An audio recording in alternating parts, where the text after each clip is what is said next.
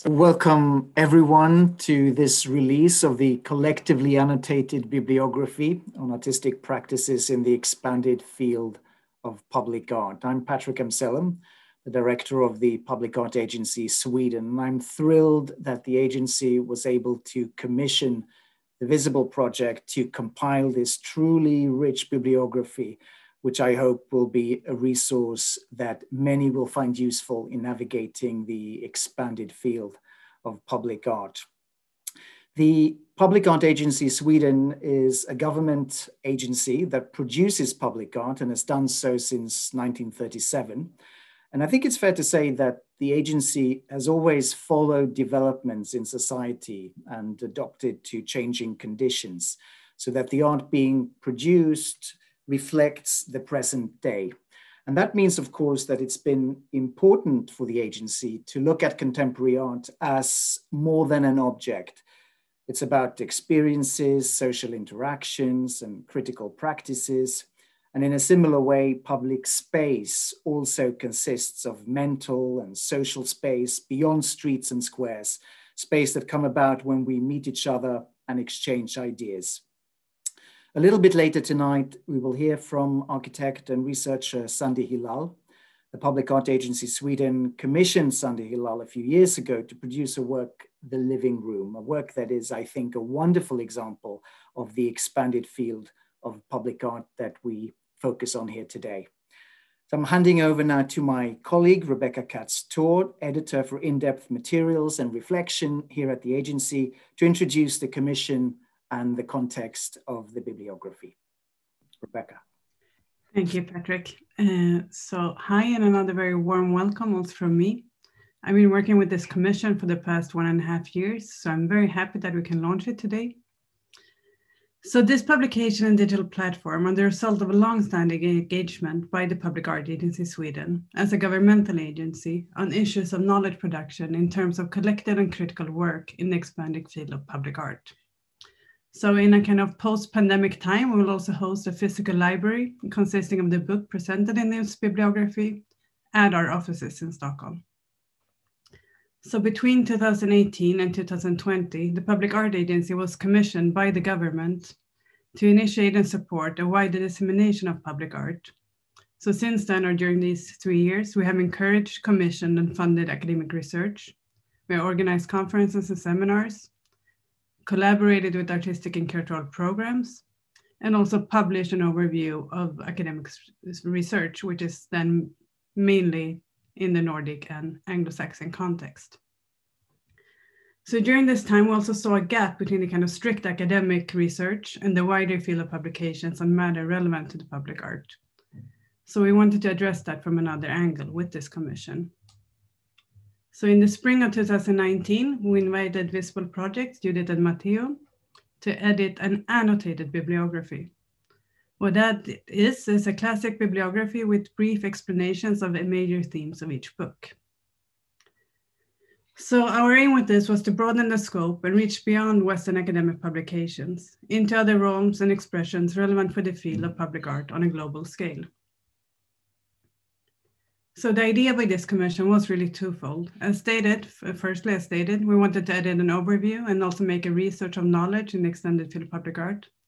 And secondly, we wanted to reconnect to previous activity of the Public Art in Sweden, namely the Informationscentrum, as it's called in Swedish, the Center of Information, which was a project that ran between 1976 and 1996. And that was a resource for the art produced, with an archive and a library open to the public. So really this kind of 70s project of an open space of knowledge, which was physically open for the public to attend. So the actual physical library resulting from this commission will in a similar manner facilitate both an academic and artistic research, and as well as being a resource for both artist and curatorial commissions and collaborations. So with this, we hope that will further develop strategies for the knowledge production within and beyond the agency. So for us, this is an important project and a means for us to build and foster international networks and contribute to the knowledge around public art in the broader field. So we hope that this bibliography will be widely used by artists, researchers, students, and many others. And with that, just before I give the word to Judith and Matteo, who will introduce the bibliography and in more detail, and also introduce our panel for tonight and the seminar, I just wish to thank our former director, Magdalena Malm, and our head of program, Annika Enquist, together with whom this project was initiated. So I also want to thank the contributors to the bibliography and to the project. And of course, a very, very big thank you to Judith and Matteo for taking this project on and making it such an amazing project. And it's been such a fun and inspiring collaboration with you guys. So thank you. And with that, I hand over to you. Thank you so much, Rebecka. Thanks, Patrick. And thanks really everybody for joining the work that we've been doing for, as Rebecka said, 2 years. And later we will thank them one by one. Maybe it's important now to introduce a little bit these next 2 hours together, and to also tell a bit more about how we have been working on this research. So perhaps we're gonna just say what Visible is very briefly. It's a project that Cittadellarte Fondazione Pistoletto started 10 years ago with Fondazione Zegna, and curated by Judith and me from the beginning. And it was really this idea of researching, supporting, and sustaining, producing socially engaged artistic projects on a global scale. And we have been able to do so through an award, but also through many other programs that we have been developing together with the advisory boards of curators and artists that have worked with us for these last 10 years. And in the same way, we also approach this research. And get into the concept of this book, I want to recall a first meeting with Magdalena more than 2 years ago, when I attended a conference, a beautiful conference the a public art agency organized on researching public art, and where it came out how, no matter how beautifully was that research, there was a lack of some kind of, let's say, connection to the field of the practitioners. So we started to talk about what could be done. And that's how this first idea then moved into a conversation with Rebecka. And what Visible really has been trying to do for these last 10 years is really also to be in close contact with artists, in understanding what are the contexts in which artists are operating, and what are the urgencies and the ways in which the methodologies, the practices that artists have been inventing to respond to the, let's say, to the most urgent issues facing every day. Sometimes really by establishing organizations, by establishing completely new let's say, projects that are long-term, that engage with communities and with different contexts. Conceptually speaking, also, when we approached this book, we really thought that it was important to have a similar approach in terms of like understanding what are the, and we see now maybe the book is starting to appear, which is great, how, let's say, what were the contexts that these artists were dealing with, and specifically how, let's say, since 2007, 2008, with the financial crisis, how, let's say, the politics, the neoliberal politics, how the weakening of the public sphere, sometimes of the welfare state and so on, really made artists sometimes feel the urgency to really take on certain issues, certain problems with their project, with their practices. So we thought, why don't we focus this bibliography on really the last 10 years, acknowledging how also with the 2000, there was an incredible, a dramatic shift in also how artists responded to new, to this context we are talking about. So we really asked the curators that participated from the advisory boards that Judith will speak more about in a moment. We really asked them to really focus on how in the last 10 years, certain books were really focusing on some of the issues, let's say climate change, indigenous rights, gentrification of urban centers, and so on, how there were books that were like theoretical let's say, thinking that was feeding, or that was having a lot of similarities with what the artists were researching on, were working on. So starting from this understanding, we really started a collective annotated bibliography that Judith is gonna talk more about now. So hello, welcome to everybody. I'm really happy that we are here all together to present this amazing publication. It was a wonderful work, I would say also a wonderful collaboration, as Rebecka was pointing out. And I will tell now a little bit more about how did we conceive the publication. So the annotated bibliography is introduced by a conversation with 3 respondents. Our 2 guests today, curator and educator Gabi Ngcobo, and philosopher and writer Emanuele Coccia, and Andrea Phillips, which is not present with us today, which is professor at the Northumbria University and director of the Baltic Center for Contemporary Art in Gateshead. We asked them to reflect on the meaning of creating a bibliography today, which informs and inspires artistic practices in the extended field of public art.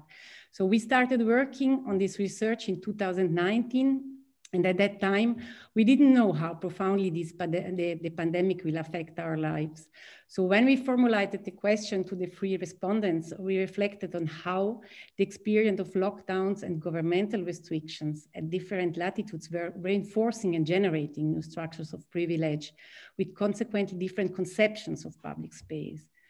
With these conversations, we try to put in question the Western construction of public domain as a given universally accepted concept, and rather suggest its existence as a translocal network of dialogue and mutual support. This translocal network of dialogue we try to put in place, inviting also 10 curators and researchers from different backgrounds and contexts who are part of the Visible Advisory Boards network. We asked them to share their research with us and compile a list of 10 publications each, noting the reasons why they suggested that these titles as the most relevant in widening the current discourse around art practices embedded in the public sphere. Each note is enriched by 1 or more quotes, hyperlinks to the publishing houses or reviews, which enable the reader to explore topics addressed in the suggested books in a more detail. Then we invited also 10 colleagues to join us to give shape to this quite incredible body of knowledge. And I would like to present them also very, very briefly. It's Miguel Lopez, former co-director and chief curator of the Retica, a Central American and Caribbean contemporary art center in San Jose. Lupe Yi, founding director at the MA program on critical and curatorial studies of contemporary art at the National Taipei University. Julia Morandera Arizabalga, co-director of the Escuelita at the Centro de Arte dos Mayo in Madrid. Narvan Kio Patomvat, founder and director of the Reading Room in Bangkok. The Raw Material Company, a transdisciplinary center for art, knowledge, and society in Dakar. It's run by Marie-Hélène Pereira, Dulcie Abrams Altas, Fatima Say, and Tabara Korkan-Yaye. Sheila Sheikh, lecturer and convener of the MA in Postcolonial Culture and Global Policy at Goldsmiths University in London. Pelin Tan, sociologist, activist, and architectural theorist based in Mardin in Turkey, currently recipient of the Kate Haring Fellowship in Art and Activism. Meenakshi Tirukode, writer, curator, and director of new media for the Bushwick Film Festival in New York. Joanna Varsa, curator in the fields of visual and performing arts, architecture, and head of Curator Lab at Konstfack in Stockholm. And to end with Vivian Zierl, curator, researcher, critic, and founder of the nonprofit foundation Frontier Imaginaries, working between Amsterdam and Brisbane. The annotated bibliography is also uploaded as a new section on our website, linked to the topics through which to explore the many projects of our archive. And we hope, of course, that this annotated bibliography could be enriched in the next years through different partnerships with other institutions. To offer to the university and academies and independent pedagogical platforms a dialogical space of reflection on artistic practices in the expanded field of public art. So maybe it's important also to say how for us this was really a way to reconnect with all the knowledge that Visible has been tapping onto through this curatorial advisory board, but also to change to admit to face a certain bias and privileges through which also art history has been constructed so far. And if we are here also to contribute to a bibliography that can be used to write the future of art history, of socially engaged art in a global context, we also needed to change the methodology through which a bibliography is constructed. So that's why we relied so much on such precious contributions from curators working in different corners of the world, and also in their own practices to really try to adopt sometimes decolonial methodologies to really create a transgenerational and also very inclusive methodology of work with artists and curators. We also, during the pandemic, it's also true that we also imagined a little bit as if these different bookshelves that are occupying the houses of our curators could be ideally connected, you know, as a way of creating alliances. So not just to share a new methodology, but also to create new alliances between the redefinition of what meaning could have art in the public space. And in order to do that, as Judith said, we also have to put into question what is public space, what is public domain, and also get out of a one only way of talking about it. It is, of course, it's a Western one that we definitely, all of us, represent at this moment with our history, but also with the will to problematize this and to include as many more views as possible, which I'm sure this is also what Public Art Agency has been doing. So let's see also these connections between the books that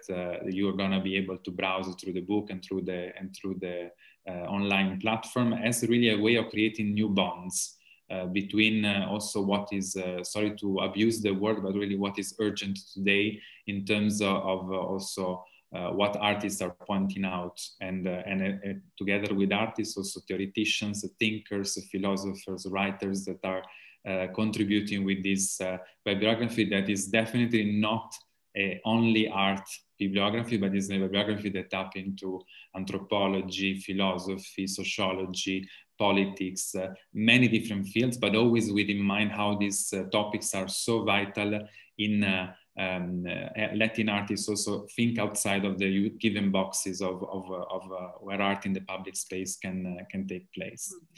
I would just add also about the idea to work in a collective way, because this is a methodology that is reflecting really the Visible project. I think since 10 years with Matteo, we were really always trying to involve people also through the curatorial advisory board. But for us, this was also a way not to have only one perspective in working in this field, but really have a universal perspective, and inviting people from very different contexts was for us the most evident way also to open up to other perspectives and other readings also of this kind of practices in the public sphere. So the book was for us a very natural way to work in sharing with others this research.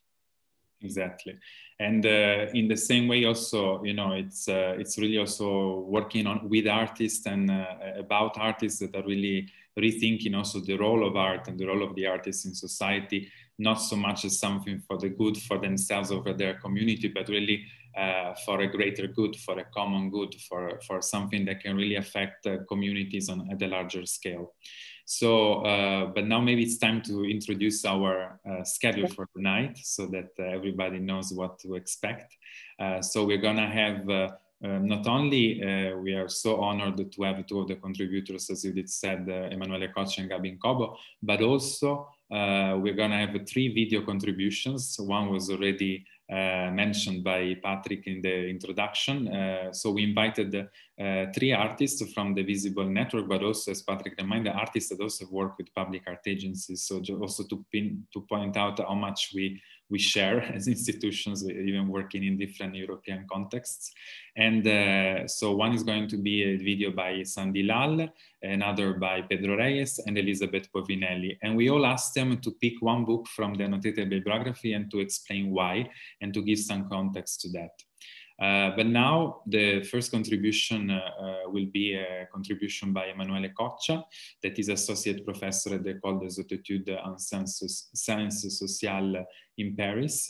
And he has published many books, but maybe one of the most known one, or at least the one that is part of the annotated bibliography, is The Life of Plants and Metaphysics of Mixture, that has been translated in, I think, more than 10 languages, if not more, and it has become really part of an ongoing dialogue and debate in the art field, and not only, of course. So we're very honored to start our night with a presentation by Emanuele Coccia. Please, Emanuele, the floor is yours. So thank you, Matteo. Thank you, Judith. Thank you, Rebecca. Thank you, Patrick. Thank you, Gabi. I'm very happy and very honored to be here and to discuss with you about museums, bibliography, but also public space. I would like today just to give or to start the discussion just with not so much, but just 3 ideas about how to rebuild or how to imagine the public space of the future. First of all, I would say that what I realized in those months of lockdown is the fact that cities, at least in Europe, are actually a sort of artwork, an open air artwork within which we had the chance of moving, breathing, meeting people, having every kind of experience. And I would say that I never realized how important it was the fact that we never think about, that we are living within art. We are not just producing art, we are not just producing art and meeting art within museums. Actually, our cities are huge open air artworks, and through cities, experience becomes a sort of artistic experience, even if there is no label, even if there is even if you are not the author of the object you are meeting. So the public experience through cities used to be a sort of living performance that also used to animate and transform the artworks. And this is, I think, the starting point in order to understand how to conceive, how to build, or how to project the future of public spaces. Never forget, no more forget that to build a public space, to invent a new public space is an artistic act, it's an artistic project. So in a way, we should perhaps ask artists and not politicians to imagine how should we rebuild cities after coronavirus. So this is the first idea, but it's like a sort of premise of all what I will like to say today.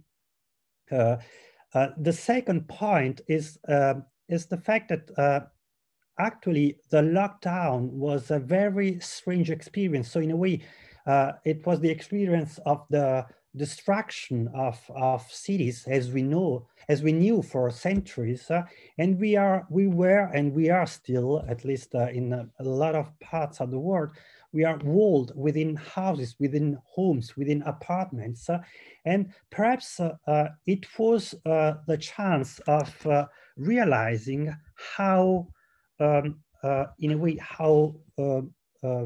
how can I say, imperfect our apartments are. So I had the experience each time, during these months, that each time that I had the chance to go out and then enter back in my homes, I have this strange experience of each time that I enter in my home of traveling in time, because in a way, our homes, our apartments, our houses are built following a sort of a scheme or way of living which dates of the 19th century. We are all, they are built following the idea of the family, of the very, very European mononuclear family, even if we are not living anymore following this model. In a way, we are living each time in our apartments a very strange contradiction, because we are trying to adapt ourselves to this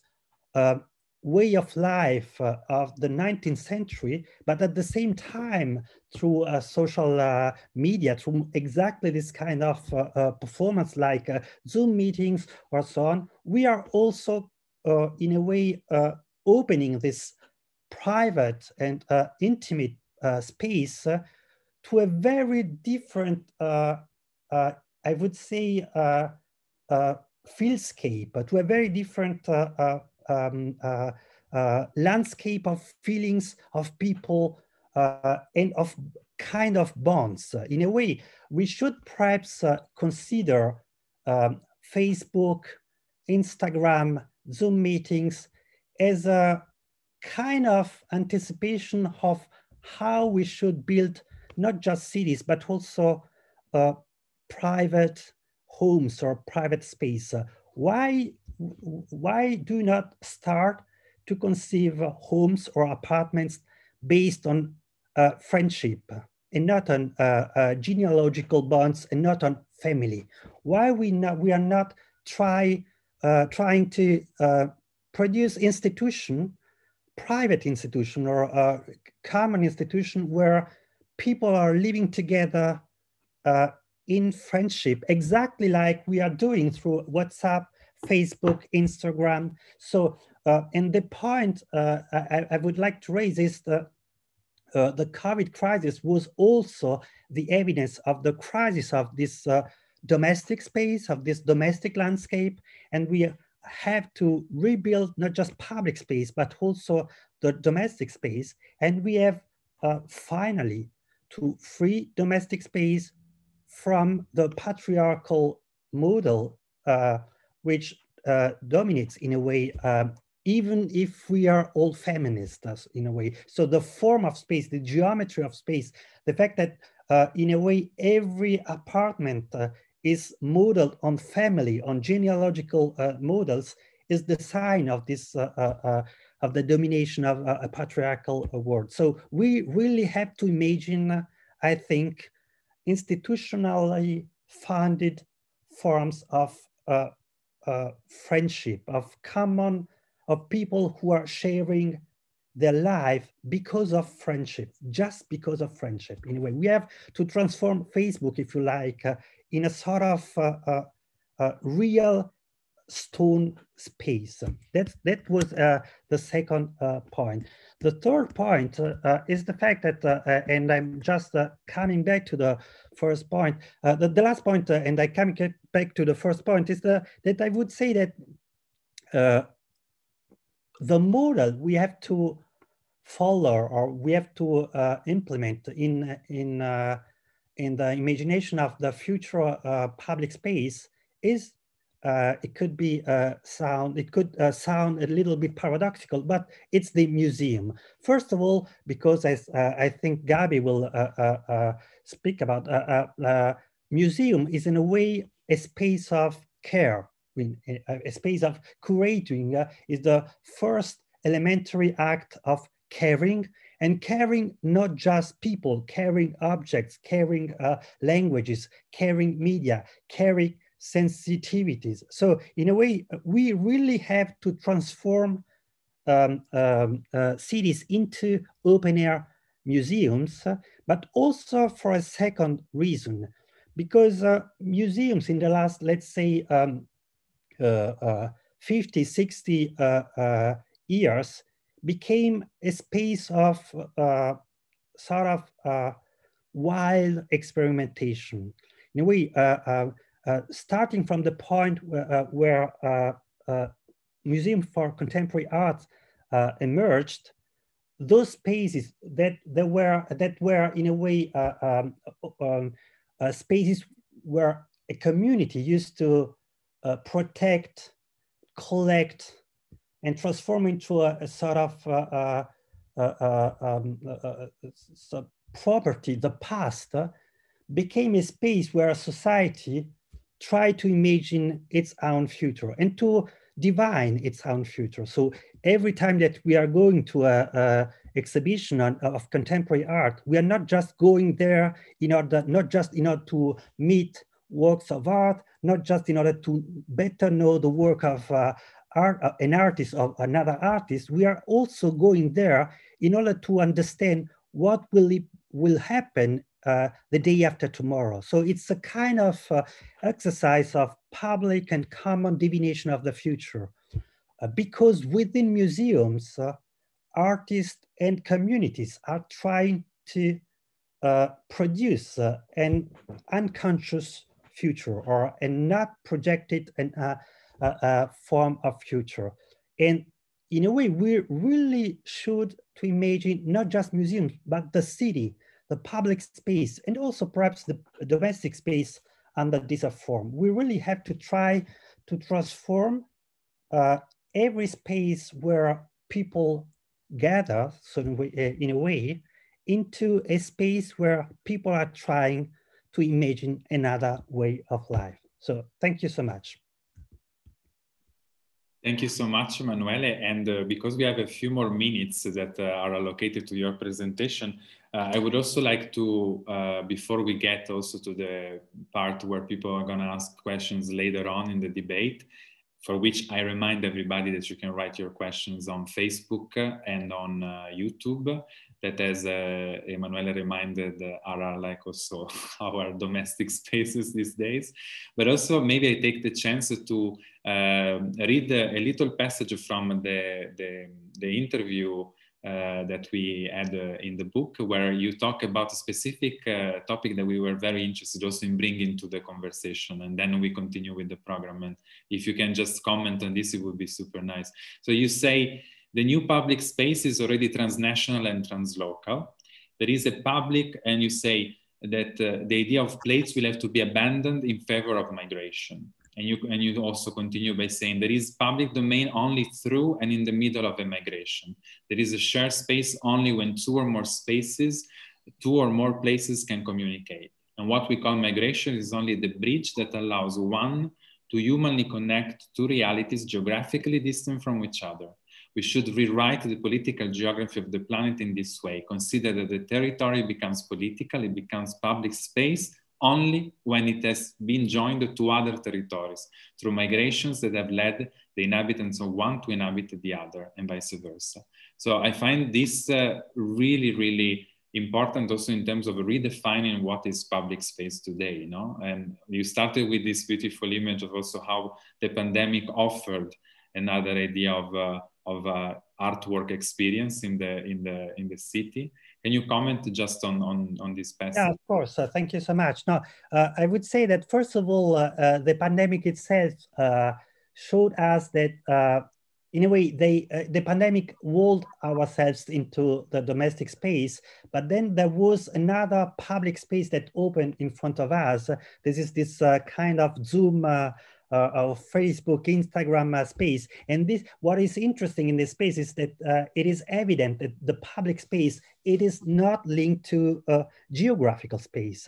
And it became evident that for actually the way we used to conceive public and national space, it's a form of astrology. So in a way, in the past, we used to determine as or the identity of each of us comparing the position of your body to the position of some stars within the sky. That is the idea of the Babylonian astrology. So I'm twins because of that and so on. But also the national identity, the political identity is a form of astrology, because first of all, we know that the earth is a sort of celestial body. And we are in a way, exactly like in the Babylonian astrology, we are identifying a body, just comparing its position in comparison to the position of the earth. We now can understand how stupid it is. I mean, this way of considering the constitution of the political identity, because of course, political identity means how can I interact with other people? And of course, the interaction with other people presupposes actually meeting, that is entering in a relationship that didn't exist before I came into this relationship. So that's why we have to redefine migration. Migration is not a sort of perturbation of identity. It's the condition of possibility of producing an identity. So migration, it's the condition of possibility of someone, for someone to meet other people and to, in a way, enter in a political space. And that's why we have to, in a way, redefine a political identity starting from migration. It's the fact that you migrated that gave you the possibility of entering into a community, first of all. And secondly, migration is not just the what was stupid, and perhaps the word is also a little bit rude, because migration is not just the placement of the change of place of one person that moves from one place to another. Migration is always a meeting of different space and different cultures, and it's a sort of attempt to merge two different worlds.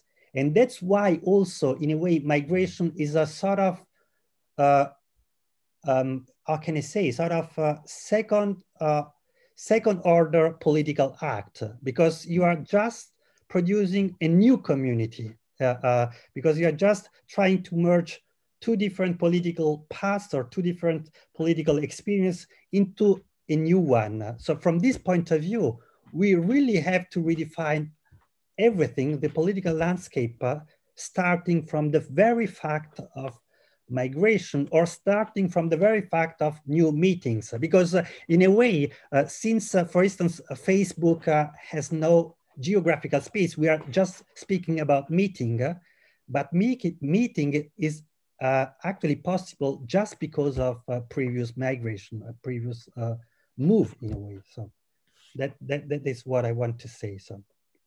No, that's super precious, and I think it's going to be extremely valuable in the conversation afterwards. And I repeat, if you have questions also for Emanuele, please write them on Facebook and on YouTube, so we can also take back these very precious observations from Emanuele for the conversation afterwards. And now I think also we have a contribution that is extremely in line with what also you were talking about, and also what you're doing with your work. And it's also, we will have a small contribution, video one by Elizabeth Povinelli, that is not only a member of the Karrabing Film Collective that was recipient of the Visible Award with their beautiful improvisational realism of their movies, but is also Franz Boas Professor of Anthropology and Gender Studies at the Columbia University, among many other things. So now we'll ask Carolina to play this video, where she really started picking one of the books. She's really able to talk about this separation between geology and biology, and as a starting point of all the colonial problems that we are facing and talking about right now. So please, Carolina.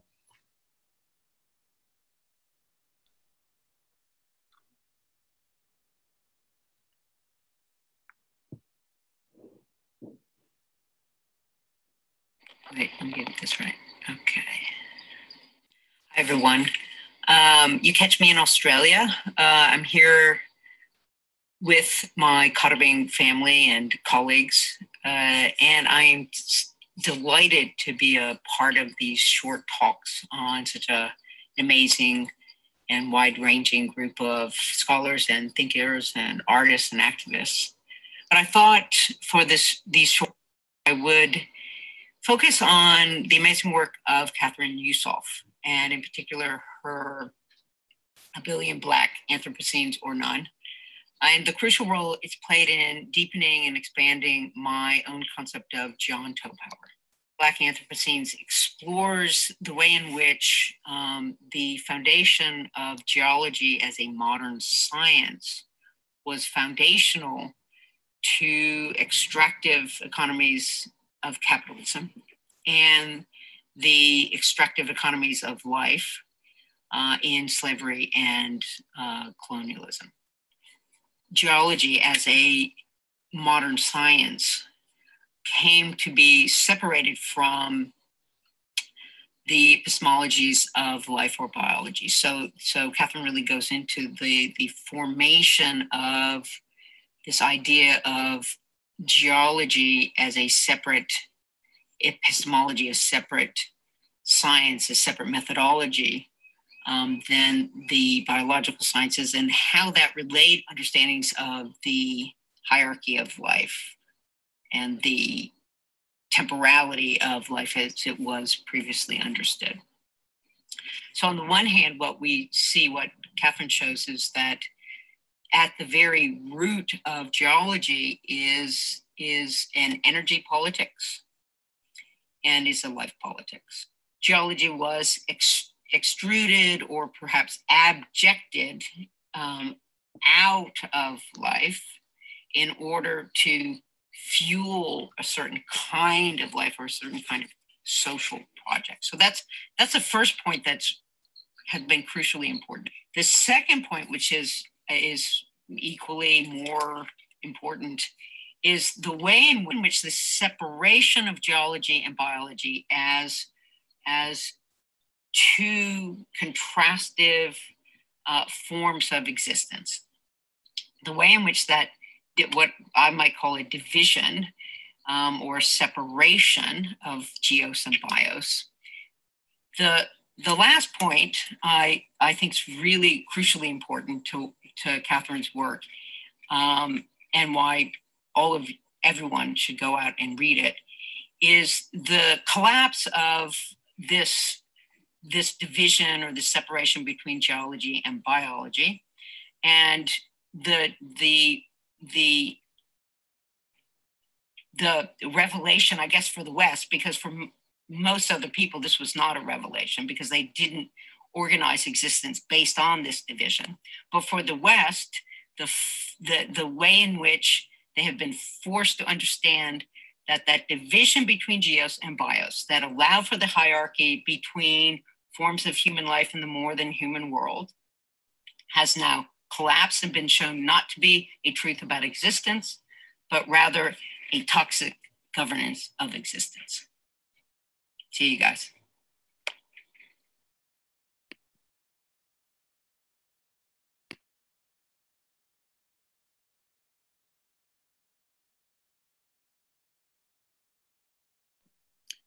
Judith, I think now you can introduce Gabi. Yes, I would like now it's a big pleasure to introduce Gabi.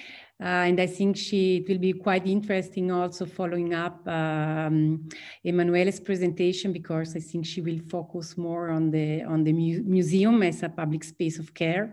So Gabi is an independent curator, educator, and founding member of the collaborative platforms NGO, Nothing Gets Organized, which is active since 2016, and Center for Historical Reenactments, which was active from 2010 to 2014 in Johannesburg. Her curatorial practice deals with notions of decolonization, focusing on processes of self-organization that take place outside of predefined structures, definitions, and contexts, and explores the impact of historical legacies within contemporary art. In 2016, Gabi co-curated the Biennale of São Paulo, and 2 years later, she was curator of the 10th Berlin Biennale of Contemporary Art.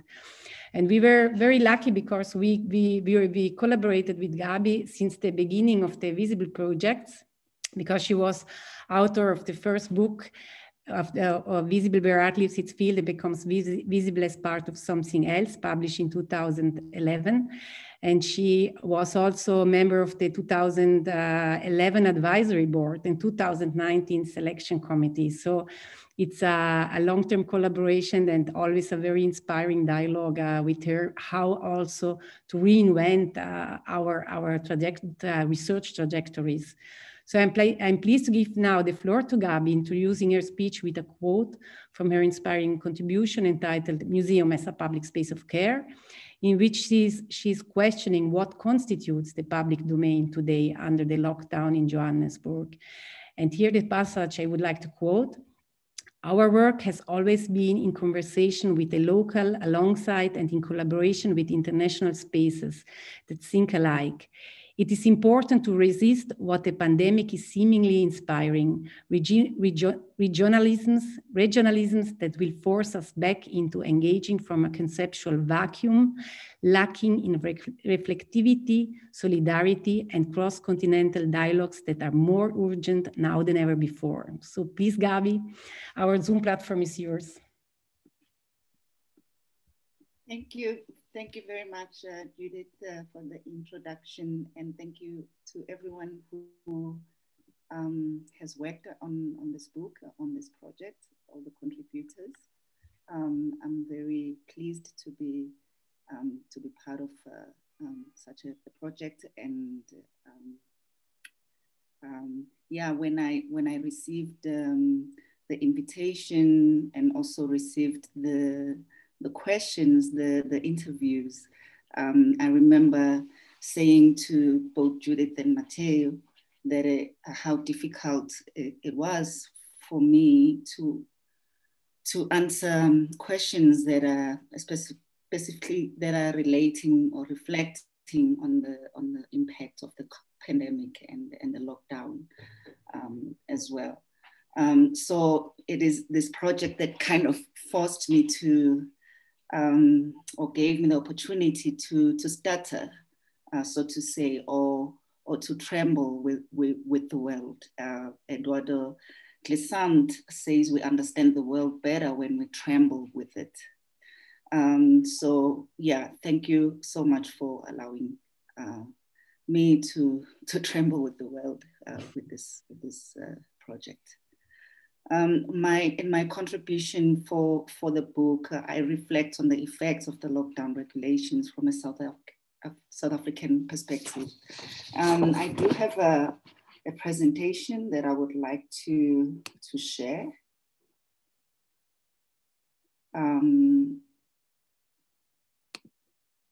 Or maybe someone will share it for me.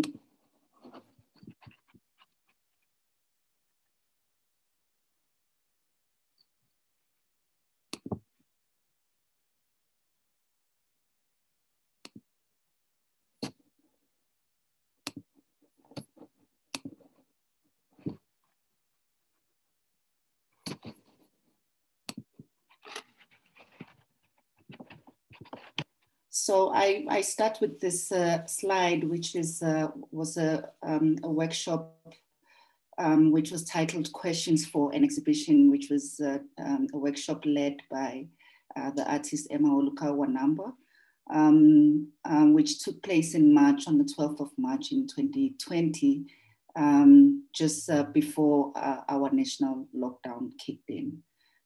So it was like the last time we were in the space of the exhibition that I curated, working with 3 researchers. And throughout the lockdown, I actually was also thinking a lot about exhibitions that were also in lockdown together with all of us.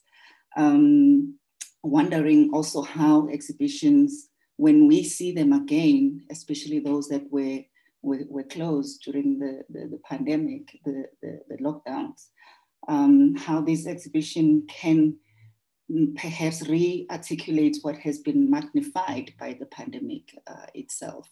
So kind of imagining kind of new articulations, new ways of imagining things inspired by the works, and imagining that these works and these exhibitions have perhaps a different message to us as humanity when we see them again, or they kind of re-articulate what we were trying to say in the first place.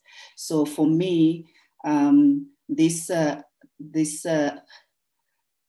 re-articulation, when I saw this exhibition, which is titled All in a Day's Eye, again, it kind of also reinforced some of the things that I was trying to show with the works from a collection that was previously private, and now it is the one that has founded a new art center, which is located in the city of Pretoria, which is called the Javed Art Center, which opened last year, 2019 in September. So it is a new art space. And so in South Africa, similar to many places with histories of racial oppression, the situation of the lockdown cast a magnifying glass into our post-apartheid political economy, revealing the bleak face of a country that is amongst the most unequal in the world. And as much as these inequalities should rightly be attributed to centuries of violent colonial occupations, which later led to the vicious apartheid regime from 1948 to 1994, they've also shown us what most agree has been a very slow-paced implementation of change. The fact has ensured that our lived realities of the majority of South African citizens remain suspended in similar conditions that in many instances have been made worse by economic conditions that remain in favor of white monopoly capital. So to a large extent, the exhibition All in a Day's Eye is a curatorial undertaking that illuminates how for more than a century, these conditions have been systematically set up and continue to be upheld and felt also by a majority of Black South African population. The curatorial and research undertaking of making these artworks, which are mostly paintings from a particular era, so modernist works of art. So the undertaking to make them go public in this particular moment, it did demand that the project is also approached or grounded within a contemporary context. So it's in a way of writing ghost stories, as Avery Gordon would say, in order to address exclusions and invisibilities. To write ghost stories, according to Avery Gordon, implies that ghosts are real. That is to say that they produce material effects between what we can see and what is in the shadows. So in a way, yeah, the exhibition demonstrates ways in which these ghosts of the past continue to haunt our present. And what we present with the exhibition was really a critical break, one that attempts to interrupt the historical route which these works have been previously circulating.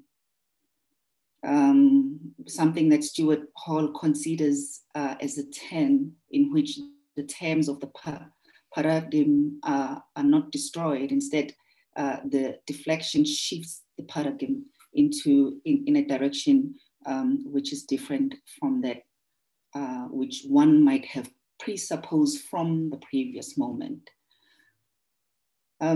So what I share here is only one kind of segment of the exhibition. It's a works that are arranged in a kind of L-shaped wall for which there is an inside and an outside. And what I did with the exhibition is to show kind of like the people who are inside, who are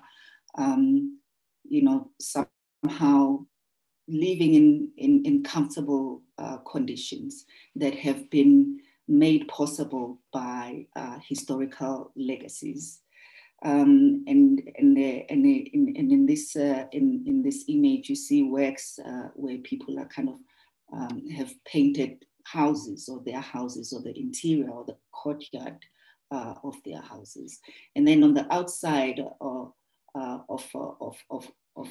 that kind of section of a building or a house, if you may call it, outside of that, the people who are kind of outside of it. In my text, I do speak, I do write about about these ideas of inside and outside, what is public and what is private, in the context of South Africa, where a lot of people also live in very cramped kind of conditions, where it's not clear where the public and where the private starts. Which is so you see a work by Vusi Khumalo of a squatter camp. So I was also interested in how perhaps the internet itself is a question of power, so to say, because when you go online and you Google South Africa informal settlements or shacks, the first images that you see on Google are images of people in environments like this, but of white people, which is quite like a distortion of the truth in a way. So on the outside of that, of course, there's a painting by Gerald Sekoto of Yellow Houses, District 6. District 6 is a very historical neighborhood in Cape Town that was destroyed by the apartheid government. The people were removed to make room for houses dedicated to white people, and where people were kind of moved into what we call townships here in South Africa. And for example, in this painting, where also Emma during her workshop was kind of questioning its title, that it's titled "The Figure in the Garden," and the idea that you have to really look for this figure in the garden in order to see, to locate it. It is a painting of a mansion.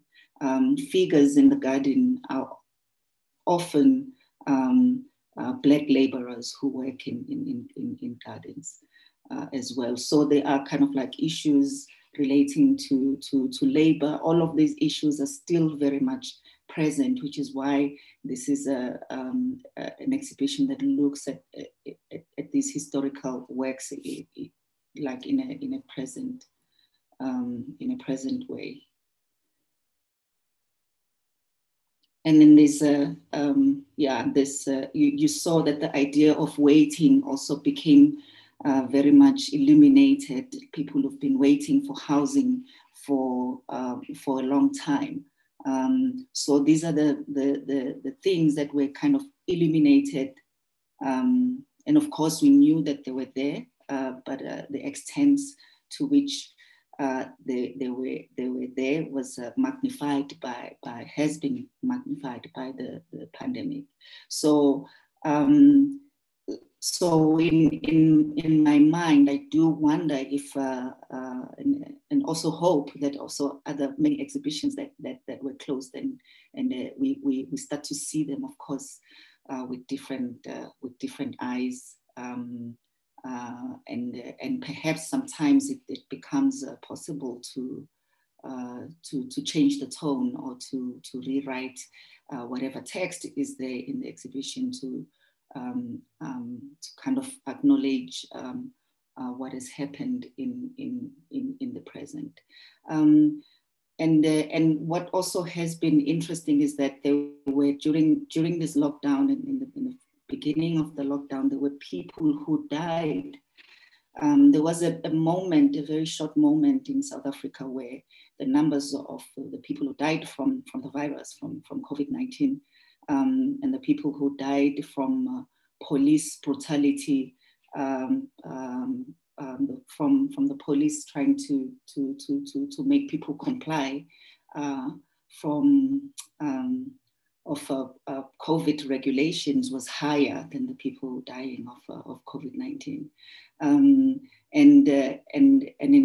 it was and I also kind of noticed that someone on TV during that time said that protest in South Africa, we have 11 official languages, said that protest is our 12th official languages. But there's also a stuttering that is happening to our language of protest in South Africa, especially. That there's something that makes it very difficult to articulate our unfreedom. So it was quite a moment, and an interesting moment, when the End SARS, the hashtag End SARS in Nigeria, the protest, the movement and protest, became so visible, because sometimes it becomes so difficult to articulate those unfreedoms, especially in a context like ours, where we have a democratically elected government that has come after apartheid as a system of governance, and a brutal system of governance. So I would like to end there. I mean, I would say that this also exhibition kind of continues, and we felt the need to continue so that we can be able to with the public to reflect on what it says of the present moment, how it has occupied this time, or how it has been occupied also by this time. Thank you. Thank you very much, Gabi, for this presentation. And it's very interesting also, as Emanuele was pointing out, the museum as a space for imagining and the future. You show us also how important it is to reconfigure historical positions to read the future, also the present and the future, also in a different way. Thanks so much for your presentation. And I think there will come up many questions also later on. I will switch to another presentation of a video statement, again from an artist from the artist Pedro Reyes, that we have invited to pick up a book from our annotated bibliography, and tell us also how this book or this text has influenced and inspired his practices. So Pedro is an architect and artist based in Mexico City, and he explores and transforms existing problems into alternative forms of living. From turning guns into musical instruments, developing a sanatorium where alternative forms of healing can be experimented and explored, to hosting a People's United Nations to address pressing concerns. In the artist's hands, complex subjects like political and economical philosophies are reframed in ways that are easy to understand, such as a puppet play featuring Karl Marx and Adam Smith's fighting over how to share cookies. This last project that I was mentioning has been presented by Raimundas Malasauxos in our first editorial project in 2011. And we were very happy about this contribution. And we invited Pedro again to collaborate with us now to present this annotated bibliography. And he has chosen to speak about the book Limitless Contemporary Art in Mexico City, written by Edgar Hernandez and Imbal Miller, and published in 2013 by PM Publishing. This book was suggested by the curator Miguel Lopez, and we are very happy about, because it's a very interesting book that is speaking about the art scene in Mexico from 2000 to 2010. So please, let's start with the video.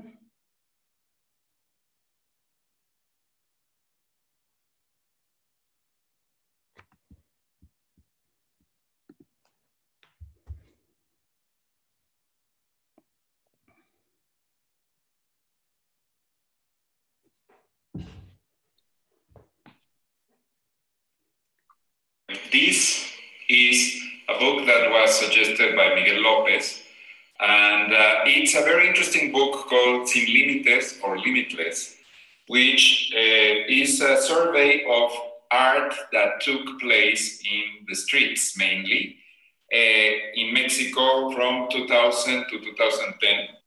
These are all hybrid situations where the interventions are almost always ephemeral, almost always outside the market, but that is something that is actually quite positive because it liberates the practice and becomes a testimony of the psyche, of what is happening in that moment. At the beginning of the pandemic, I thought that, for instance, like gatherings such as protests, etc., were kind of off the table. And then when I saw the mobilizations that happened in the United States, for instance, in the Black Lives Matter movement, I realized that that public protest will never go away, even in the middle of a pandemic. Still happens. But there's another definitive phenomena that has happened with social media. I believe that it has been as if there was a topological twist where the inside is in the outside and the outside is in the inside. Like, for instance, like we're now in a room and outside is the world, but now since we have a phone, we can be in our phone seeing everything that is outside, and by broadcasting our activities, also what is inside is elsewhere. So this topological twist that has kind of turned around the fabric of the world has also created a different kind of public space, which is, the consumption of these live events and media, etc. So this aggregates a different dimension.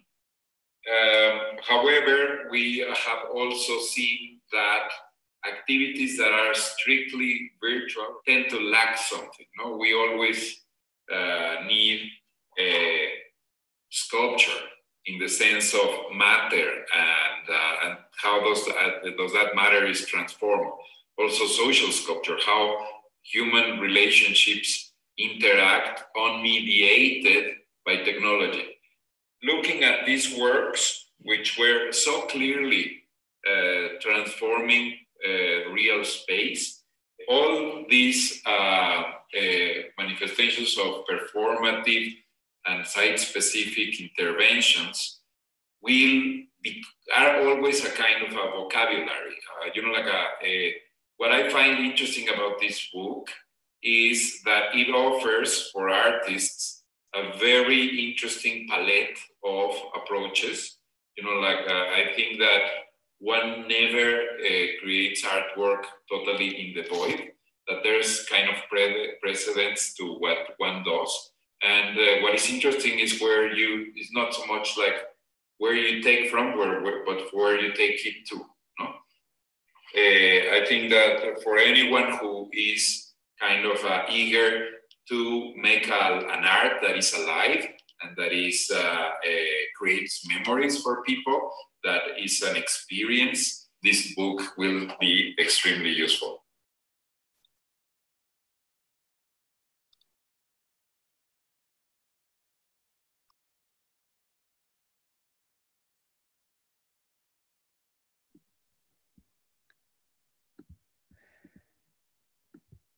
We will continue with another video contribution that this way was sent by and prepared by Sandi Hilal. She's a Palestinian architect and researcher now based in Stockholm. She's the director with Alessandro Petti of Decolonizing Architecture Art Research, a non-governmental architectural studio and art residency in Beit Saur, Palestine. She's also co-founder of Campus in Camps, an experimental educational platform hosted in Deishe refugee camp in Bethlehem, Palestine. And from 2008 to 2014, along her artistic practice, she headed the infrastructure and camp improvement program in the West Bank at the United Nations Relief and Works Agency. And also with Sandi, we have a long friendship and long collaboration in the frame of Visible. She was, together with Decolonizing Architecture, she was shortlisted in 2011 with the project Common Assembly, in 2015 with the project Mujawara Tree School, a collaboration among Campus in Camps and the Brazilian-based art collective Contrafilé, and at least in 2019 with the project The Living Room that Patrick was talking also about in his introduction, which is an amazing project she could develop in Boden, supported by the Public Art Agency. It will be quite interesting also following up the last interventions, because in this video, she will speak also about the public space as a space for building values, and also a space for exercising new values that then can be transferred in the domestic space, and also that these values can change our relations and our ways of living together. The book she has chosen to talk about is on decoloniality, concepts, analytics, praxis by Walter Mignolo and Catherine Walsh, which has been published in 2018 by Duke University Press, and is, as the other books, part of our annotated bibliography.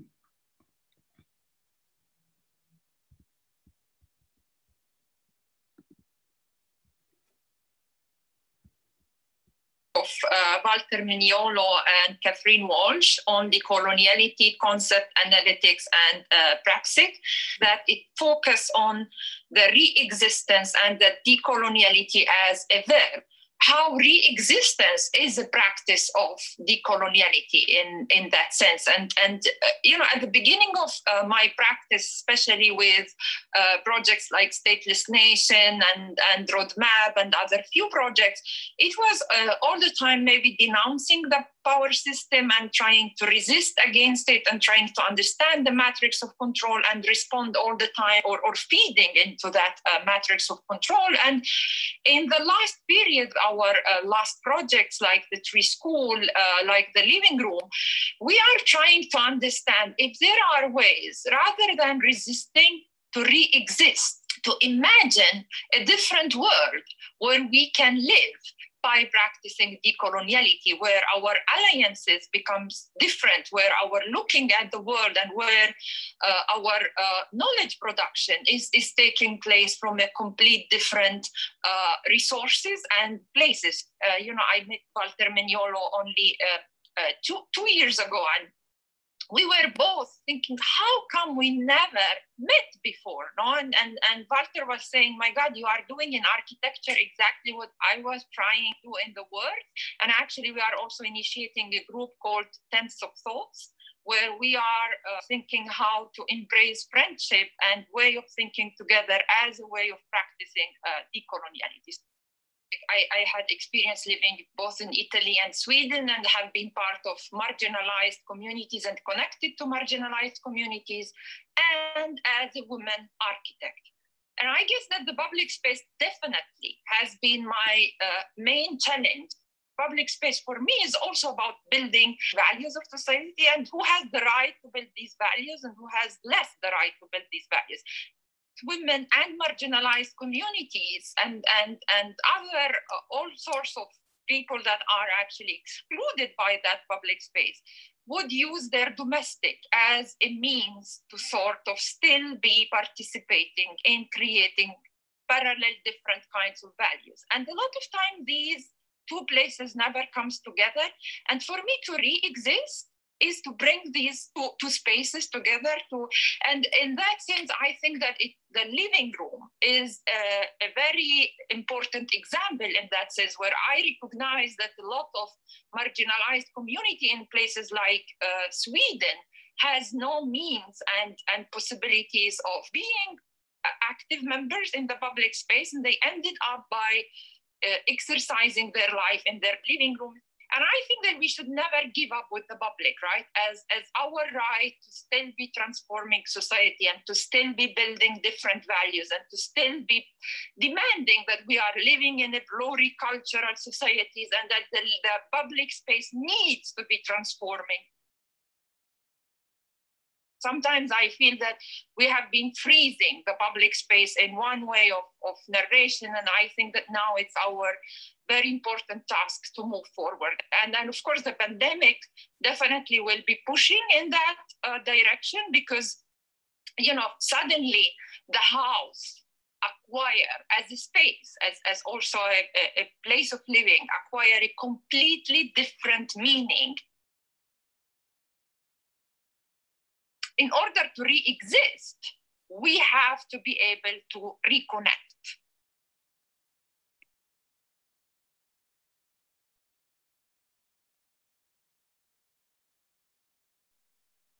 So we are back, and now we are going towards the plenary debate among all the speakers. So I ask all the speakers, Emanuele, Gabi, Rebecca, and Patrick, to join us back with their camera as well. I mean, we're gonna try now to go around with some questions that Rebecca, Judith, and I have for our guests. And perhaps it's also interesting to start from the very beginning.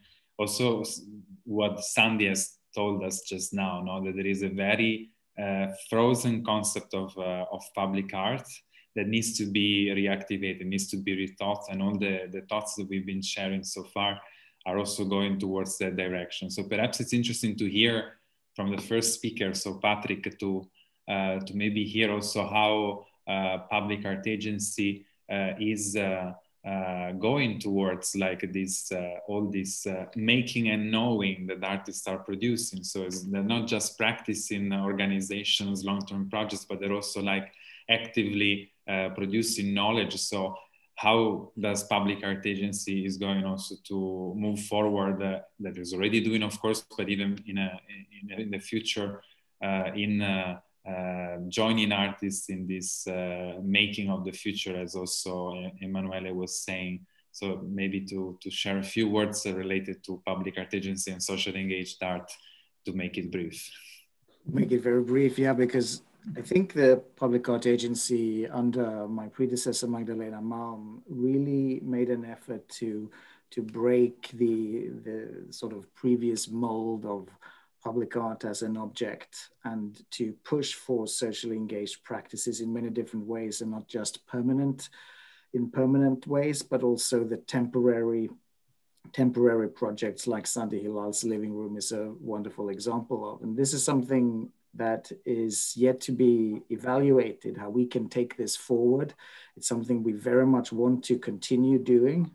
And I would say that at this point, we are evaluating the way we can extract knowledge from these processes and infuse that knowledge in our own agency moving forward, but also in what Rebecca was talking about, the responsibility we have to share this knowledge with communities in Sweden and also internationally. How can this be done?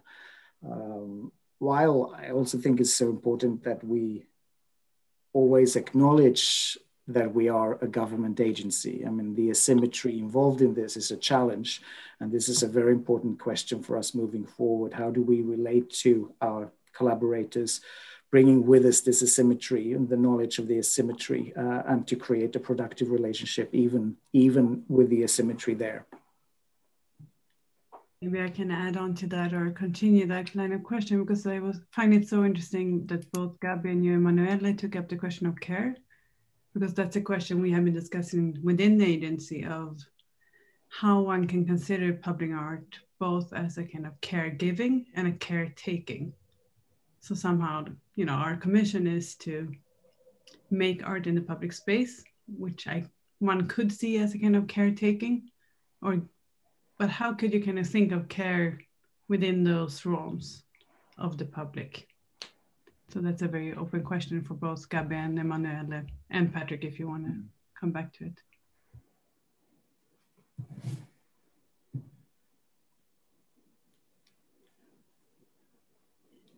Go, Gabi, go first. You are the specialist, so I will.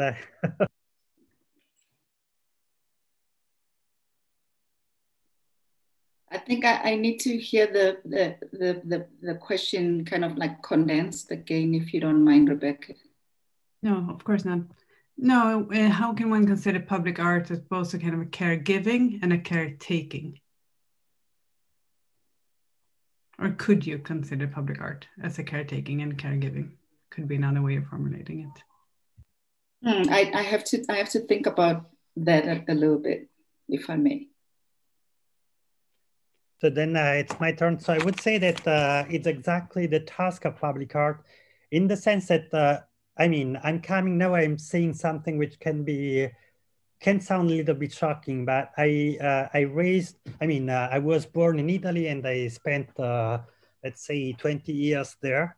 And what is interesting, in the common public landscape in Italy is the fact that there was, of course, a lot of committents, private committents, public committents, but then there was one huge committee, which was the church, who really shaped the urban public space in Italy in a very interesting way, because unlike other kind of public committents, they used to produce works of art that were accessible to every kind of public. I mean, you could see a Caravaggio, a Michelangelo, even if you were a clochard. So it was just accessible to everybody, which is, of course, because of this very strange status of church, but which changed a lot the idea of art for Italian people, because art is not something, how can I say, exceptional. It's not something that you need to go in a museum not to see that. It's something which is already there, and it's a part of the common, quite trivial, quite extremely daily life. And I would say this is exactly what the new public governance should learn from church, in the sense that it's not that I'm not, of course, saying that church was a good institution, but they had this very interesting idea that you are producing art not just to producing some spaces of aesthetic experience, but just in order to build the world we are living in and build the world everybody is living in. And this is exactly what you said, Rebecka. So it's at the same time a sort of public art that is taking care and also giving care. So it's both. Also because, of course, churches were the spaces of taking care in a spiritual sense. For instance, it could be interesting if every kind of buildings which are aimed to give to take care of people, I mean, also hospitals, were built not just by architects, but by artists, actually, and that people are just asking artists to redesign space where more than two people are gathering. So it's more than I mean, it's an evidence. We have a lot of past examples, and we have to go again in this direction, I would say.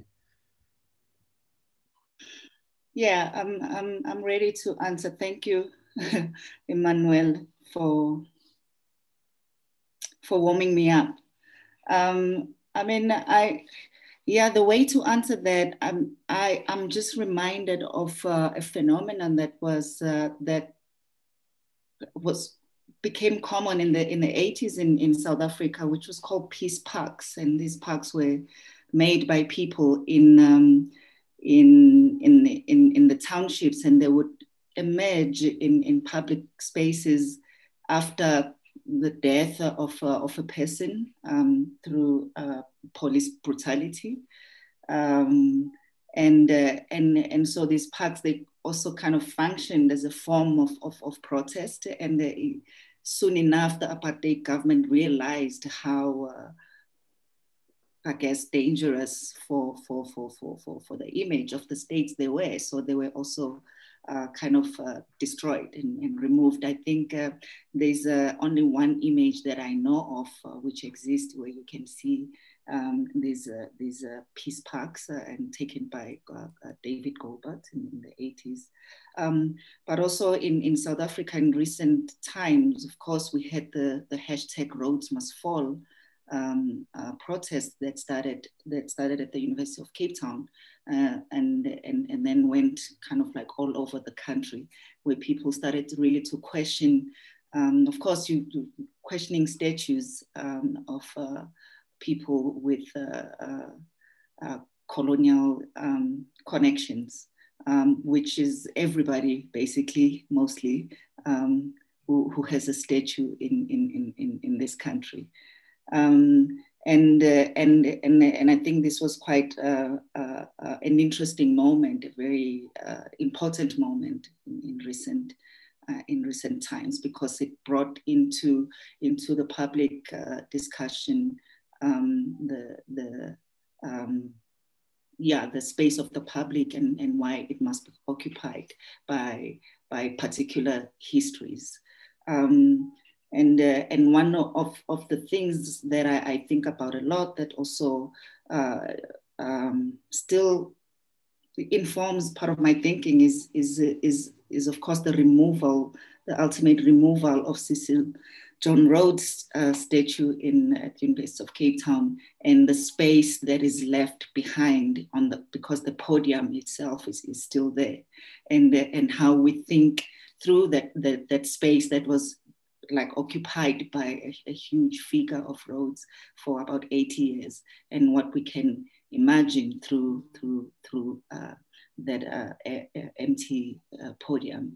And during that time in Durban, the city where I come from, there is a statue of or a bust of Pessoa, the Portuguese poet, that I used to see a lot of every day on my way to school, and it used to fascinate me because it has one of the line from his poems, which reads, "Oh, salty seas, how much of your salt are tears of Portugal?" And this particular bust was somebody threw a red paint over it.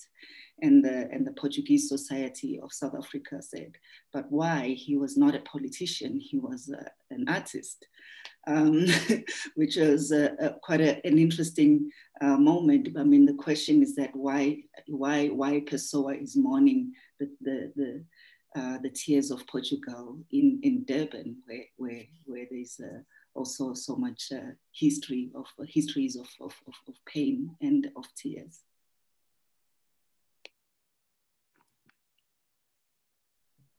I think maybe it's interesting also to go back to this idea, because we're talking a lot about also domestic space as opposed to the public space. But actually what the pandemic has taught us is that our domestic space has become as public as never before. I mean, my living room has been so popular in the last months as I would have never imagined it to be. If I would have known, I would have also maybe worked on it more than I had before. But just to say that also Emanuele was talking about this traveling through time, no? Like when going back to your home and finding a home that was conceived for a nuclear family from the 19th century.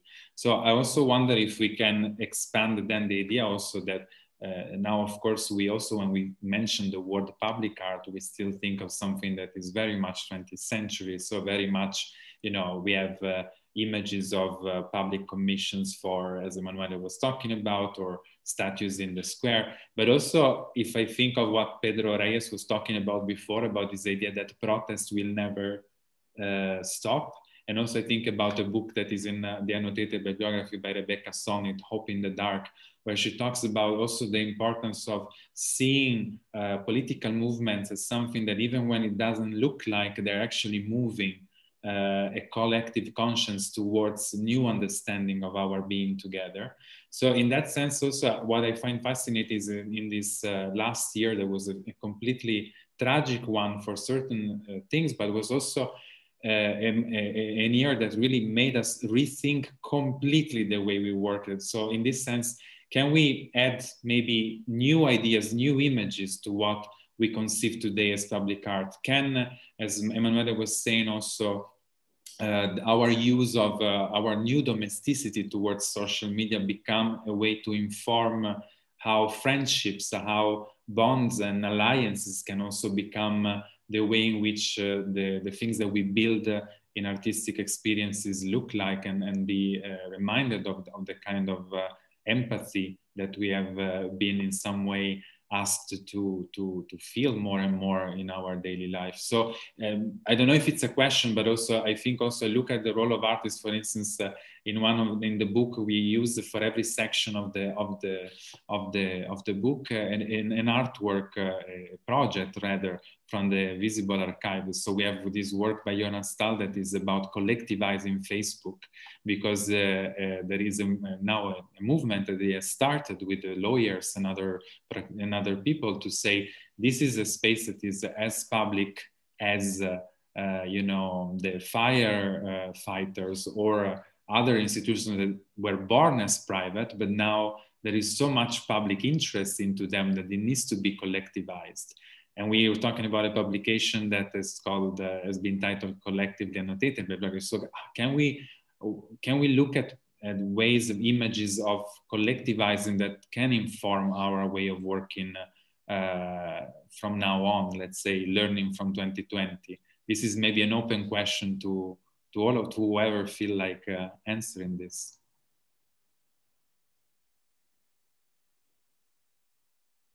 No one.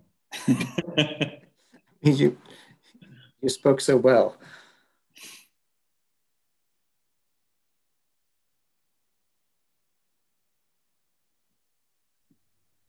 So I would say that I would say just a couple of ideas, but you said all one has to say, so it's difficult to add something. But I would say that, for instance, first of all, as you said, actually the public space, I mean, this kind of space we are inhabiting now, it's either public not private, is something which is in between them. And this is perhaps the space we have, sorry for the word, but to colonize, because it's, in a way, it's a new space produced by a couple of technical inventions.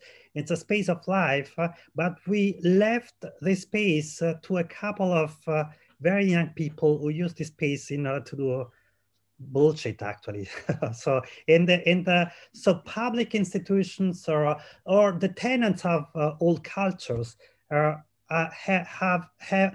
I mean, they have totally left this space to others, and now it's time to, in a way, colonize, inhabit, try to make art within this space, for instance, and that's important not just because you have to make art, I mean, digital art. That's important exactly because this new space allows us to go beyond the opposition of the public and the private, the state and the domestic space, so the family and the city. So in a way, it's a space of infinite possible friendship. And I think that also from a theoretical point of view, what we have to invent is a new political form of friendship. So, you know, I'm just, it's not a question of art, but for instance, I was thinking during this day about the fact that actually in the past, you have a lot of people, you always have a lot of people who try to live together. I mean, outside from the model of family and outside from the model of being alone. So for instance, I mean, in the European tradition, you have a lot of the monastic tradition, a lot of examples. We are the only time where people are just living either in family or alone, which is totally stupid. And we are not able to give, in a way, enough space, political space to this kind of friendship, this kind of other kinds of bond. And what is interesting, perhaps, is not to adapt art to this new kind of bonds. It's the other way around. It's the fact that through art, this kind of bonds can become again, political. So we have used art in order to make this kind of bonds possible, stronger, more significant, and so on. Exactly like, in a way, a state or even the church needed art in order to become a very powerful institution. Just to add, I find this totally intriguing, and I really, really like this idea. I hope we can work in that direction. But I just wanted to add the fact that in many, at least in many Western big cities, the majority of people in some places live in single-person households. So what you're saying is an even more important, I would say, to stress this in the time of the pandemic, where people who live on their own have, during a lockdown, suffered more than people who live with their families, even though we know of increased domestic violence, so on and so forth. But people who live on their own during a severe lockdown, it's been extremely difficult. Many old people, obviously, as well. So it has, I think, social implications that are tremendously important. Yeah, in an attempt to address your question, Matteo, I have a collaborative project with Tiago de Paula Souza, which is called I've Seen Your Face Before. And it's really about re-encounters and rethinking also curatorial research. But it's a project that was about travel, going to see people that we've met before and to stay in a place for longer than 3 days, for 2 weeks sometimes. And with the pandemic, of course, we have to rethink this project and even, perhaps the title remains, of course, but we had to kind of rethink it. And I think in these kind of collaborative spaces, we've had perhaps the most difficult conversations with different people, but also the most rewarding at the same time. And there's like a lot of people keeping in touch with one another in ways that often we don't do also when we travel. When we meet, we have our meeting and then we go for dinner, we go to a bar. But with these interactions, although we are further apart, we feel also quite very close together to some instances. So yeah, the rethinking of these re-encounters has been quite a journey in itself, and I think it has changed, of course, the way that we think about research and how we go to places, even if we don't arrive by physically. I would like also to add in a certain way that this kind of relations and political friendships you were mentioning also, Emanuele, this coming together, we observe it very much in the project that we are researching on and promoting and sustaining. And what we have seen also, this idea, we are very much playing with this idea of, it's very attractive idea of city curators and the museums that have the role with artists to shape the cities in the future. But what we think also, what is a very important question is related to time and temporality, because this kind of practices that are based maybe on a more on a relational process, they ask completely a different time frame and maybe also a different way to be supported, to be contextualized, and which in the institutions, I don't know, now we have a state agency here in the platform, in the group, but in other countries where you have museums that have this role, organizations, the big problem is also that we need to shift also this idea how to produce, how to support these kind of practices, because they are completely working in a different rhythm than the creation maybe of an artwork that you exhibit or that you maybe create for a biennale, or you know, this is more an event-based situation, and it's me, and this time question for me is one question which is very, very important related to this kind of projects, where these relations can grow and can change also then our way of living. But I think for us, that's a very crucial question, because also we have one factor we have to deal with is that we get budget for 1 year at a time, which means we very often have to end the project after 1 year, which really kind of does not at all fit into how we want to work with these kind of practices. And again, coming back to kind of the example of Sandi Hilal's Al-Bada for the living room, we're now, you know, trying to find new ways of sustain that kind of work. And I think for us, that's really a question for the future. How can we work with these kind of projects that are relational, that are based on a kind of long-term commitment, and find a sustainable solution for them? It's super tricky, even for us as a start agency. But I think this is really maybe one of the most urgent questions for us.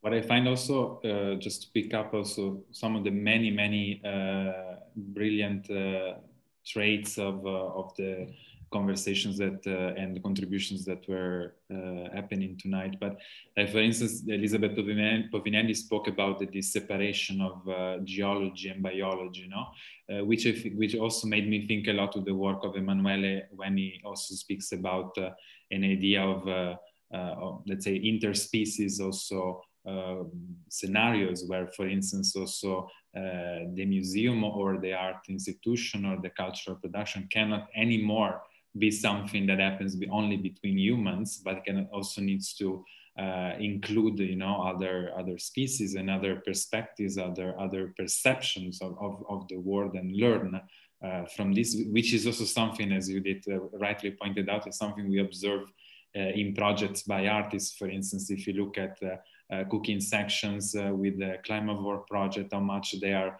rethinking the way we eat through climate, but also through the scientific knowledge of so many people that are studying seaweed or like other plants, and how they relate to the resources and how they use the resources in order to exist, and then learn from it in order to rethink the way in which a restaurant can work in a highly saturated area of tourism, where salmon farming is the only perspective they have, and of course it's a perspective that can no longer exist. So in this sense also, thinking about the role of art in this is also interesting to observe how much there are efforts coming from many different perspectives, and Karrabing is another one, to really think how to imagine perhaps a new terminology, a new glossary, but it also includes knowledge that comes from non-human, let's say, contributions. So I don't know if, Emanuele, I know you've been many times also part of conversation about rethinking what could be a post-pandemic scenario. So, and also Gabi, I know also how you are rethinking also the model of curating in that sense, but also if there are also ideas that you want to bring to the table in this sense, in terms of also thinking in an interspecies way. So perhaps I will start just a couple of ideas. First of all, we have to acknowledge that there are already scientific studies or biologists, ornithologists, but it was already an intuition by Darwin that, I mean, people are now proved that there is art among non-human species, in the sense that actually a lot of what we call natural evolution is based on taste judgment, and it's in a way an evolution of the forms of the living, which is comparable to the evolution of artifacts made by human beings. So in a way, we really start to study nature with the eyes of an art historian. So it's, in a way, we really start to look at, I don't know, peacocks or plants with a curatorial look, in the sense that we should read the natural environment as a sort of non-human biennial made by other species for other species. So it would be too long to develop this idea, but it's in a main based on current research. On the other side, I would say that, and that's the second idea, I would say that actually we really try to use museum exactly in the same sense we have to use art in order to impose friendship in the political space. We really have to, in a way, to tier the ecological questions to ecologists and give them to artists. And we really have to use museums in order to rethink multi-species cohabitation, in the sense that actually one of the main problems we have when we are facing ecological problems is the fact that ecology itself, despite the attempts of ecofeminism, is still a very reactionary and patriarchal science. I mean, when we are speaking about ecology, we are always thinking about preservation, conservation. We are never thinking about how can a couple of different species reinvent their own, or rearrange, renegotiate their own cohabitation. And that's why we have to put this kind of questions within museums. Museums should be kind of places for experimenting a new form of nature, or sort of, we should transform museums into museums for contemporary nature, not just art. So where different species are just meeting and try to reinvent their own covenant in order to rethink their places. And it's not so difficult. For instance, just in order to be a little bit more sensitive, more clear, for instance, 10 years ago, two Italian architects and designers, Andrea Branzi and Stefano Boeri, presented for the project of Grand Paris. So Paris is expanding itself, is now trying to connect the towns which lie on the frontier of the city. And they presented this project for the Grand Paris, just the idea of freeing within the city 50,000 cows and 30,000 apes within the city. And the idea was actually, when you are doing that, it's not just in order to reinvent cohabitation among different species. The idea is that once that you have cows and apes within a city, you have to move differently. You have to pay attention to everything because every time, in each moment, at each moment can come someone that you cannot in a way foresee. And that's interesting also from a theoretical point of view, because this kind of project says that we do not have to think that the city is the space for human beings and then the forest is the space for cows or apes. No, the space belongs to no one, and apes, the city becomes the space where apes, cows, human beings, rats, they have to renegotiate each day this their own space of inhabitation. And that's an interesting idea, for instance. So museums should in a way convey this kind of idea for the future cities.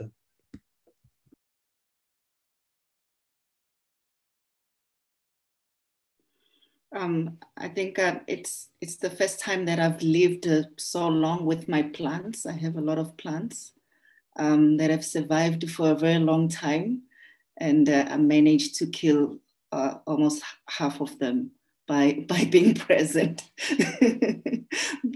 I guess by overfeeding them. So I think I've realized that I am not good at taking care of that species myself. It was too much care. It was over caring.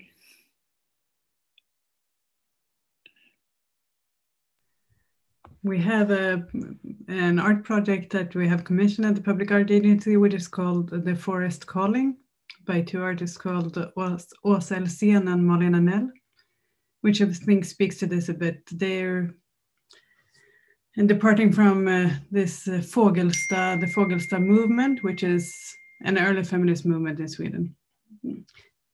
And they had a big farm where they had like courses for women and a school.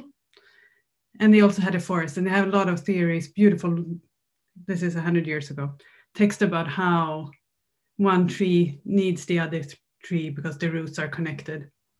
So what Malin and Åsa have been trying to do with this project is to rethink the monument and make a part of this forest a monument.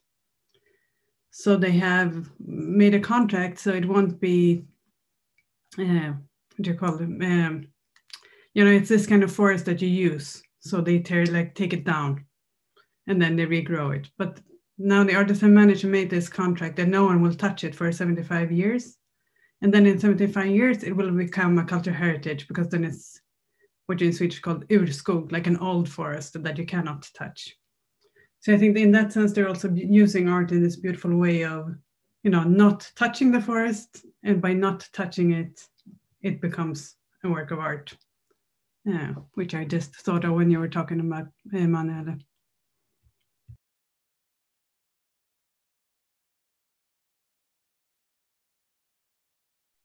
Which I find interesting because in some way it's also going from a legacy of extreme empathy with nature from the feminist collective and now to this quite, I mean, you can also call it conservative because that's also what the end result is, but by claiming this as an artwork rather than as a state, let's say, rule or governmental choice. So in that sense, yeah, maybe it's also important to say about also what also we meant with this annotated bibliography. To do it in such a collective way was also a way to really like show, to use this beautiful image of the trees that they need each other because the roots are connected, was really also in our way to show how much we need each other researches, insights and knowledge to really be able to think about anything that we can call future, in a sense that, you know, the bibliography is also done in such a way that we, with all the suggestions, we tried also to create this, let's say, thematic concepts that are never understood as labels. There's no idea of encyclopedical classification of the books that we received, but rather to really suggest already in a dynamic form the way these main topics are presented, that is always like in a narrative way and never in a affirmative and statement way, but also to show how this knowledge really is a knowledge production that really is hyper connected, and across the world there are books that are read in one place or another, or like books that are completely reshaping the way certain topic was understood, and also this for us is extremely important to really show how any kind of socially engaged art is rooted and is fed by this idea of a collective knowledge that is constantly producing, but at the same time is also constantly fed by a dialogue between practitioners, artists, and also Emanuele in his interview spoke where he also speak a lot about the museum, also speaks about this idea where there is no separation between making and knowing. And you talk about also the museum as a sort of school where for people who never stops building the world, and a world that is an unknown world from before. So this idea, I think also for us was really pivotal to show how thinkers, artists, curators, and also going in the direction of what we were trying to talk about before, this completely intersection of disciplines, of knowledges that is the only way really to look at art as a space of potential, let's say, future that we are all looking towards, no, let's say. So in this sense, I think also your words really makes completely sense in claiming also what this book has been in the last 2 years in the making, but also what we are trying to offer, no, as planting seeds for common good, let's say, in the public space of art. In that sense, we should also maybe mention very clearly that the book is available online as a PDF on the Public Art Agency website. The digital platform is online on Visible's homepage, with a link from us. So this is also part of it, that this material is from now on made public and accessible, and that's very important for us, that it can be downloaded for free and accessible. But then, of course, it will be a printed book as well. And I would like to add also that it's not a finished research, but it's an ongoing research. And as said, we would like really to continue to invite people to suggest books. And this is something, it's a challenge that we will continue. And therefore, we would like really to thank Public Art Agency that gave us this the possibility to start this research, because it's quite important also that someone gives you the trust to start a project. Thanks so much. And for us, it's the same, but the other way around. We're, of course, going Thank you. continue building this library, but we also want to thank you so much for, as I said, taking on this task and kind of making it into what it is, because we came with the kind of... And of course, we come always with a lot of people, not alone. This is very non-nuclear family of Visible, indeed. Yes. And with this, I think we're going towards the end of this beautiful online launch that, originally was supposed to happen in Stockholm. We would have had Gabi and Emanuele in Stockholm, but I mean, this is certainly more sustainable than what we would have planned. And also we want to thank Carolina Leo, that is the person that managed to make all of what you watched happen. So that is the curator for online programs at Visible, and also Beatrice Galluzzo, that was our assistant, editorial assistant throughout the last year of research. We want to thank again, of course, Public Art Agency with Patrick, and warmly Rebecca that supported us for the last 2 years, but also Annika and Magdalena that also were in the background, and Magdalena also started all of this. And we want to thank, of course, the 10 curators that really made with their contribution this book happen. Of course, the 3 respondents, Emanuele, Gabi, and Andrea, and Emanuele and Gabi even more warmly for being here tonight. And if I haven't forgotten anyone, Judith. Yes, maybe we should thank also the 3 artists we invited, Pedro, Sandi, and Elizabeth, that they were responding to our request to give their insight.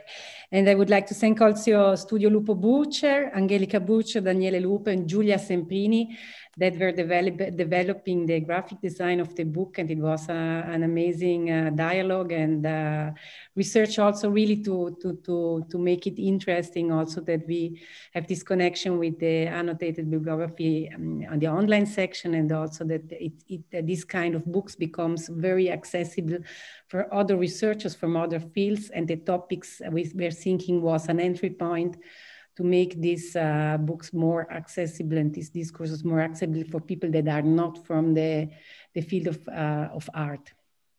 So thanks a lot for this collaboration also. So I think it's the end. So thank you, grazie. Thank you.